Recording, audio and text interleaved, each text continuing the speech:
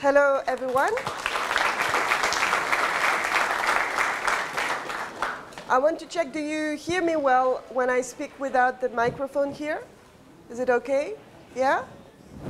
So first, I would like to thank the organizers for inviting me today. I have been at PyCon France a few times, and it's a great honor for me to be here today and to give this opening keynote. So I want to talk about my experience both as a scientist and an open source developer and what these two roles bring to each other.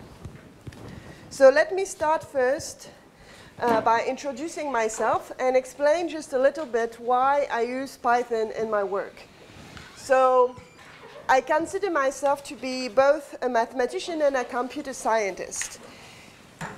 In a nutshell, I could say that I use a computer scientist's mind to solve mathematical problems. So I approach mathematics with an algorithmic point of view and with code. To be more specific, my topic is called combinatorics. And to give you an idea that what it looks like, these are actual research notes from a few years ago. And to give you another idea, that also what it looks like. So this is Python code that I use in my day-to-day research. So I won't go into details, but the basic idea is that my research relies on code. So anytime I write a research paper, a mathematical paper, there is a program that's behind it somehow. There's been some experiment, there's been some code. I'm experimenting on mathematical objects to find new results. If you want to know more about that, I actually gave a whole talk where I explained that. It's called Experimental Pure Mathematics Using Sage. Today is not the topic of the conference because I want to give you a broader view of the links that I see between open source and science. So I should start by saying that I am not the only scientist who codes. There's been a survey in 2014 among UK academics, and there's been shown that 92% of those academics use research software. And from the person who did the survey, he was saying himself, well, maybe the 8% that remained, they just didn't understand the question. So basically what we see here that many people who do research, most people who do research actually use software. 69% say that their research would not be practical without research software. This is definitely my case. I don't see how I can do mathematics if I don't have a computer. And 56% say they develop their own software. So this is also my case. I'm in all those three cases. So this gives you an idea of how important writing code and code is important for research. So this is like the survey is cross-field. So what about mathematics? I don't have any specific numbers for mathematician. I can just rely on my own experience. From what I see around me, most of my colleagues use computers at some level to do their research. And somehow we can see that because there are many software for mathematicians. So I went on Wikipedia and I found 39 computer algebra systems listed. So I put the main ones here in this picture. And you have to understand that even though research happens inside research papers, inside theorems, it also happens within those software and with the code that mathematicians write for the software. Not all of this software are open source. So here are three examples. Maple, Mathematica, and Magma, so three very widely used software which are not open source. And if you look at it, some of them are run by private companies, and they actually charge universities quite a lot of money to use them. So I've showed you just a bunch of the prices that they offer. So this could be a first motivation. You say, OK, I'm going to go open source because I don't want to pay that. this is not my main motivation. The reason I went to open source, the reason I'm choosing open source, is because to follow my, to be what I want to be as a scientist, to follow my values as a scientist, I need to go open source. This is where I find something that matches what I want to be as a scientist. So this shared values between science and open source, this is what I'm going to describe now. So as a scientist, the first thing is I want to contribute. So in a model where I just pay some money, and then I'm given a software, but I cannot even look what's in this software, and I don't have a say about what's in this software. I cannot be a part of it. This is not a model that I like. I don't want to be a simple user. I want to be a contributor. As a scientist, I want to create knowledge and share it. When I create new knowledge, any new knowledge I create, I want it to be available to everybody. So I don't work only for me or for other academics. I work for the public. I am paid by the public through public money to do what I do. I find that I'm very privileged to be paid to do something that I really love, to follow my passion about mathematics.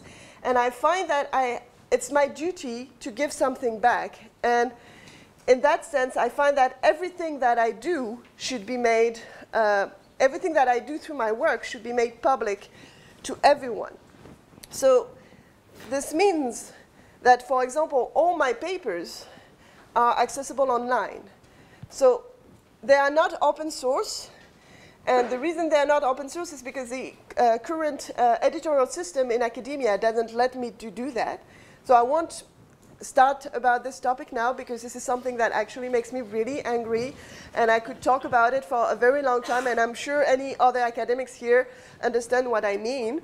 But let's say that I'm just doing my best so that everything that I write, the mathematical content that I write, is accessible to everyone.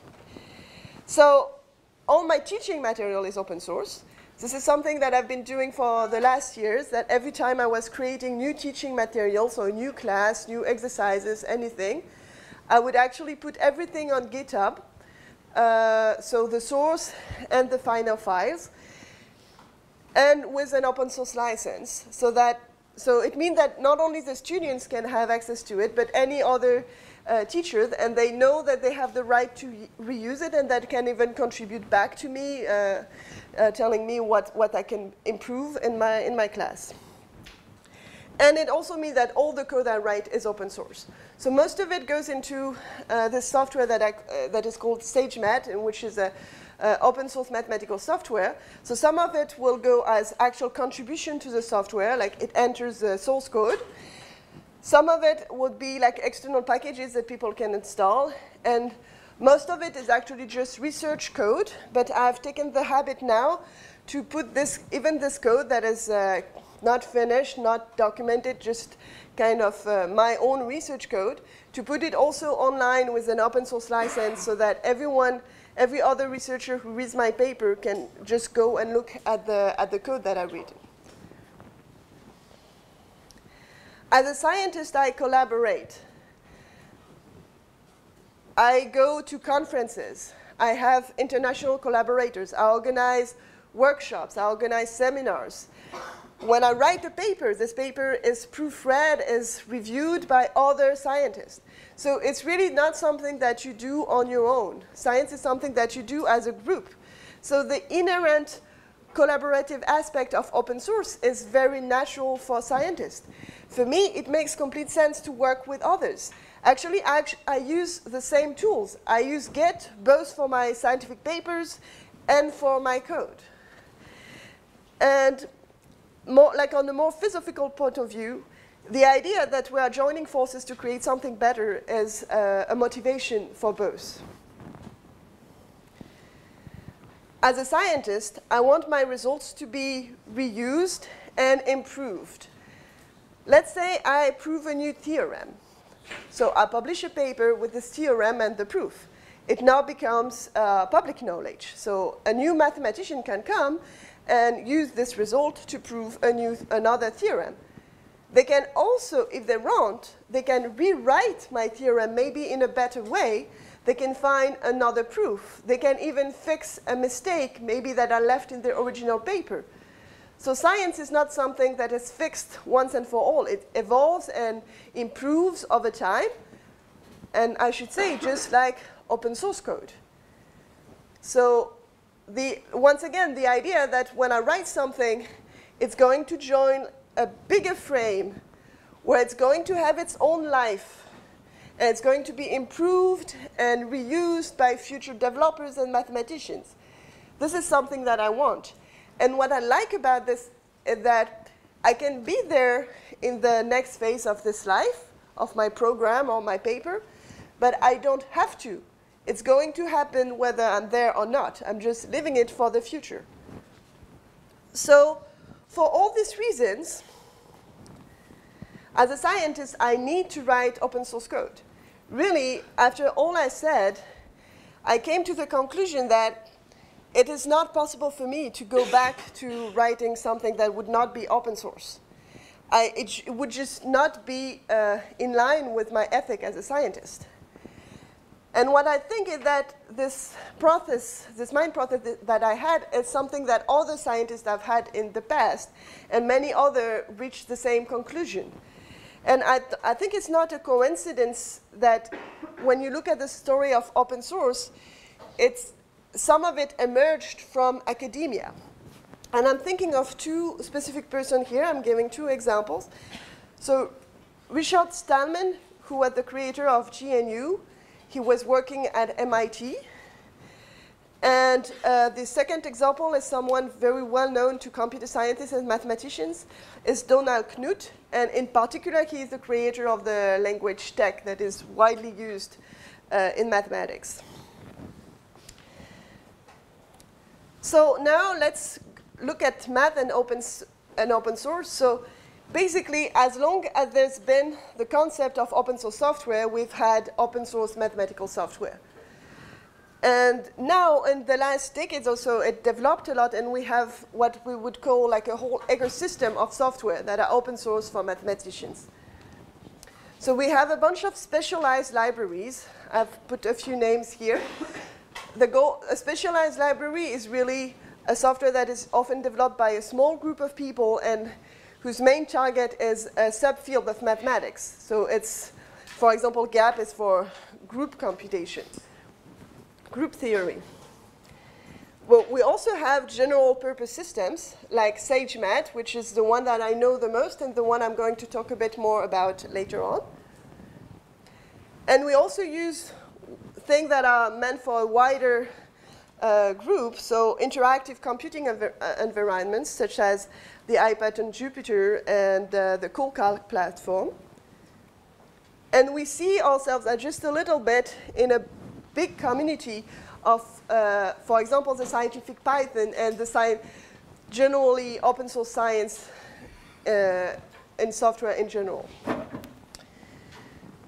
So I'm going to talk a bit more about the SageMath software. So the official name is SageMath, but I'm often going to say only Sage. It was started in 2005 by a mathematician called William Stein. The story is quite interesting. He was actually writing a lot of code before, and he's a number theorist, and he was writing the code in a software called Magma. And Magma was one of the examples that I gave earlier. It's not open source. And at some point, I think he reached the same conclusion that I had before. He had this frustration that he was writing code for a proprietary software, and he had no say on the software itself, and everyone who wanted to use this code had to get the Magma license, and he felt that this was going nowhere, that he was losing his time doing that. And that's why he decided to create Sage, which was a big step, because he had to make it from, well, not from nothing, actually, because there were already many other, those libraries, specialized libraries, already existed. So the first thing that he did was that he took everything that existed that was open source, and he glued them with Python.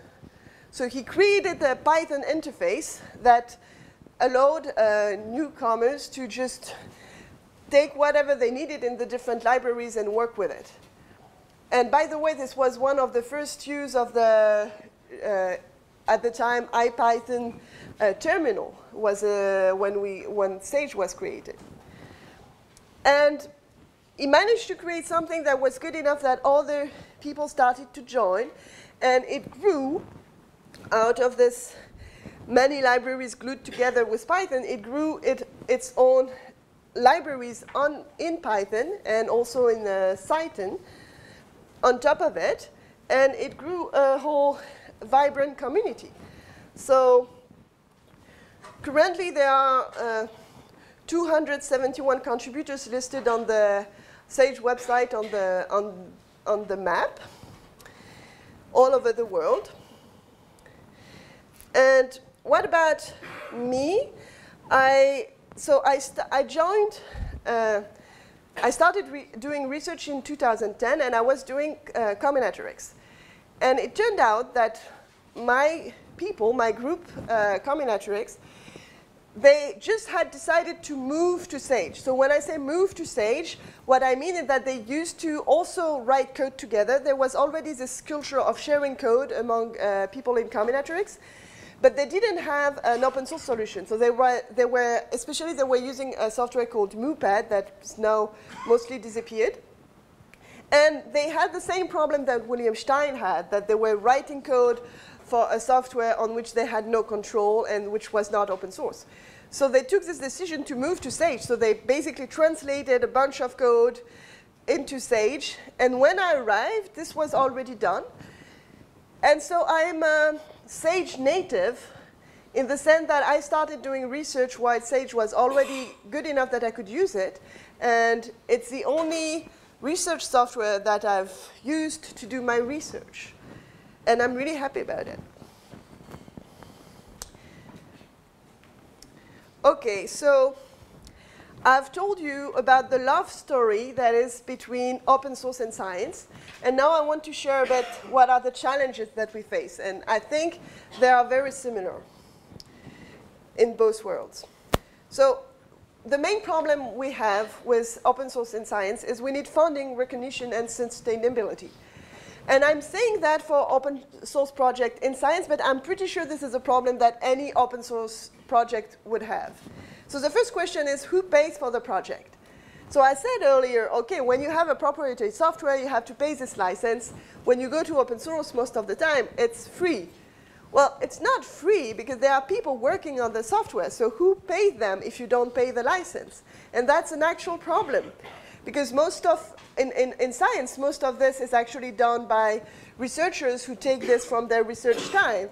And then the question is, how is the development work valued in the community? How is this time that you put to software valued in your research career? And this leads to, how is your software going to survive? Because if you don't pay for software, and if you don't value the work, then the work is not going to get down, and the software will die, whether it's open source or not.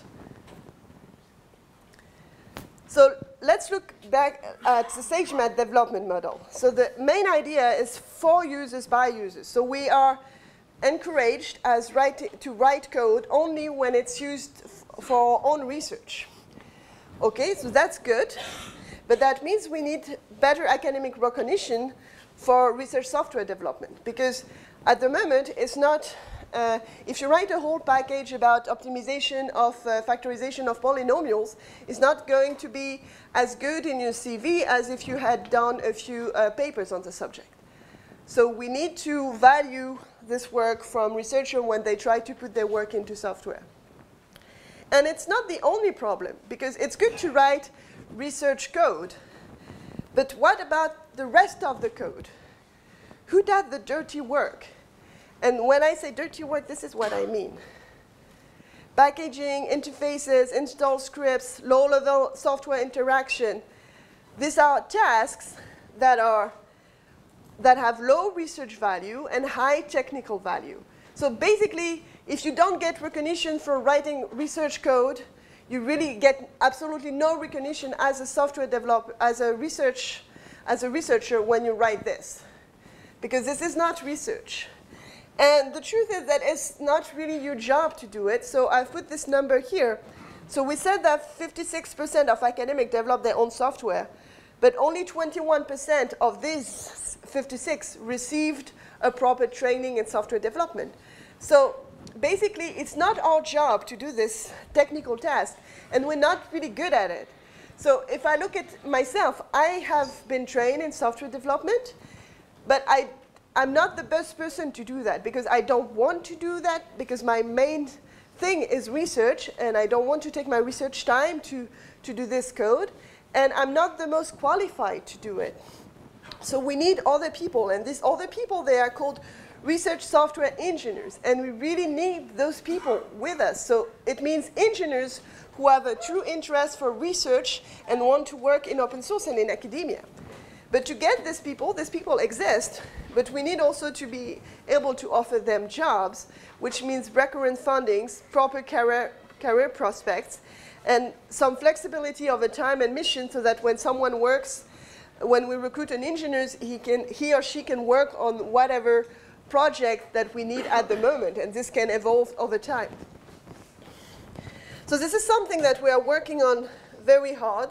We're trying hard to convince our institutions, our government, that open source, user-driven development is the good way to go, and that it needs sustainable funding to function. Sometimes we're making progress. So in 2015, we launched this project called Open Dream Kit, which stands for Open Digital Research Environment Toolkit for the Advancement of Mathematics. So basically, it's a project that supports open source in mathematics for many different software. So this was from a European call, from a Horizon 2020 European Research Infrastructure Work Program. So it's really good that we managed to get this, because it means that we convinced Europe that what we were doing was good and that it was worth giving money to. So we received a budget of 7.6 million, and it was run by 18 partner institutions in 7 countries. This money was used to pay research engineers for Sage, and also for Jupyter, and for other software, and also to pay our own time as researchers when we were working on the project, and also to pay for conferences and workshops. It started in 2015. It ends in 2019. What's next? That's a question where I don't have an answer. So one thing I could do is I could apply for a new project, but then it would, I don't want to spend my whole time applying for projects and managing European projects. So there is something here that we have to, where we have to make the most progress is we have to convince this institution that it's not something that we do for a 4-year project and then another 4-year project. It's something where we need sustainability, and we need to be able to offer a permanent jobs to those research engineers. So that was the first thing. I want to talk about another thing, another challenge, which is more from within our own communities. We need inclusivity and diversity, and this is something that we have to work within ourselves. We need to develop software for everyone, with everyone. I think the sentence should mean something for any open source developer. This is the reason why we chose open source, is it not? Like, to work with everyone, for everyone. And at the moment, I think putting your code on GitHub with an open source license is not enough. So let me give you some numbers that are interesting. 88% of Windows users and 93% of Linux users use research software. So not such a big difference there. When we come to development, 41% of Windows users and 90% of Linux users develop software. So here you see that there is a difference. And in Sage, I can say that most of the people who develop that I see are either on Linux or Mac. And this is where we see something like the native Windows SageMath install being done only in 2017, even though we have so many users who are on Windows. And by the way, this was thanks to our engineers recruited by OpenDreamKit. But it's very late that we had it. And this is bad because you have to remember that even though open source is free to use, there is this technical barrier very often that stops people from using it. And the reason people run into this barrier, there are many reasons. For example, I've been teaching Sage in many places, such as I've been to Uganda and Colombia. And over there, I met some students. And most of them were on Windows. And none of them had heard of open source. So, this is for this student that I want to develop Sage. These are the students who need it the most because their institutions cannot pay for the licenses. And these students are the ones that are still deprived from it because we don't care about them enough. Another number, even though 56% researchers develop their own software, this hides a big gap, a big gender gap. 70% of male researchers develop it, whereas only 30% women do. And 92% of them use it. So it's good. Women use research software, but they don't develop it. So from what I hear when I see that is that many researchers, many women, still rely on some other people to do something that is very important for their work. And it makes me sad.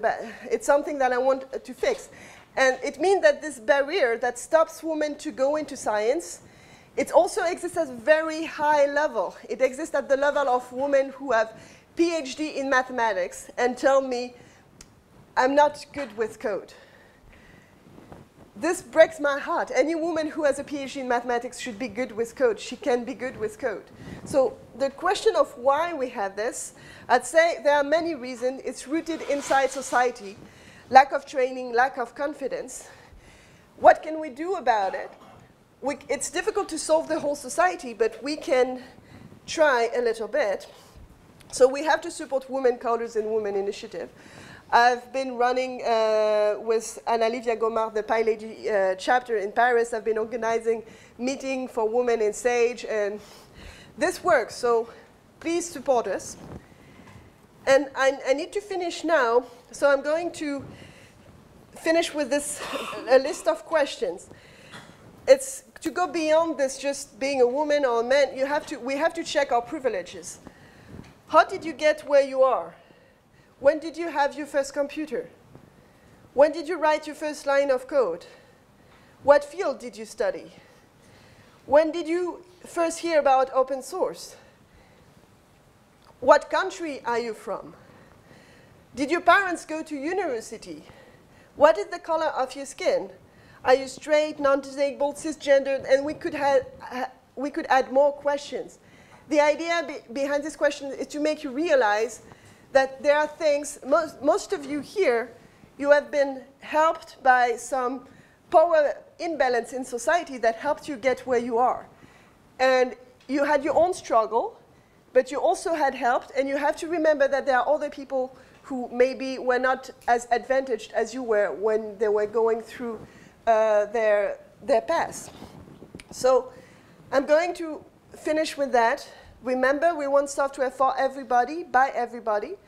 And this means you want people in who are not like you. And I'm finishing with that. Thank you.